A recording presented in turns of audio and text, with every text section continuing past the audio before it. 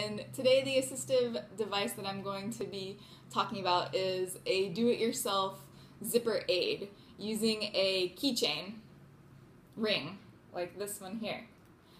Okay, so this ring can be put on anything that has zippers on your clothing, so like on a jacket, on your like pants zipper, like on boots, on a lunchbox or purse, anything that has a zipper on it. And okay, so dressing is an ADL, and this can affect someone's occupational performance because people that have decreased grip strength, their hand strength, their like pinch strength in their fingers, like as a result of like a hand injury or Parkinson's disease if they have tremors, or like a CVA, anything that causes weakness in their hands and they can't manipulate fasteners and zippers and things like that, you can have the built up zipper pull. Yeah, so they don't have to like use their fingers to like pull up the zipper. They have the key ring, and it's a bigger movement, like your hand movement, to bring it up and down like this on the zipper.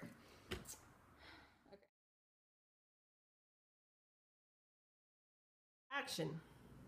Okay, hi Josh. So when you go home to continue to increase your independence with ADLs and dressing and stuff, we have the zipper pull on all your jackets and things that have zippers on it, so you can use it. So the way that you use it, since you have decreased pinch strength in your hands, is you can just put your thumb through the loop and then pull it up like that. Now, can you show me how to do it? There you go. Okay. Stuck. Alright. And that's how you use that.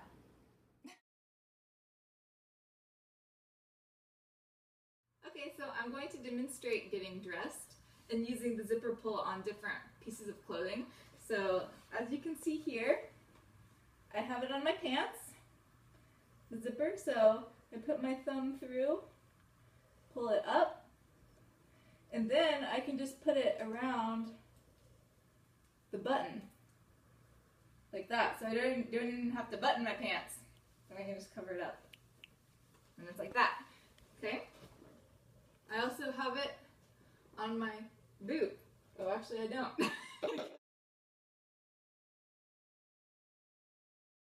Okay, now I also have the zipper pull on my boot here.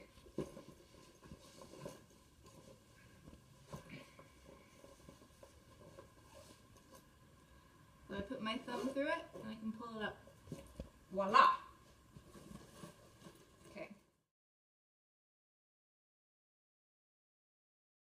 Okay, so I'm packing my lunch here. And then I have the zipper pull on this that I can use to close it. So I put my hand through it. I got it on there.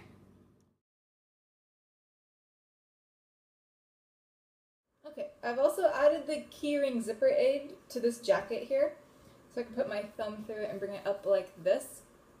And the reason this is good for people with decreased pinch and grip strength is because when you use a zipper, you have to use your fingers together to up like this, but it can be difficult for someone that doesn't have enough strength to do that. So with the zipper aid, with this zipper pull with the keyring, you can just have your finger, you can put any finger through it. And then you just need the strength in your hand to like get it up.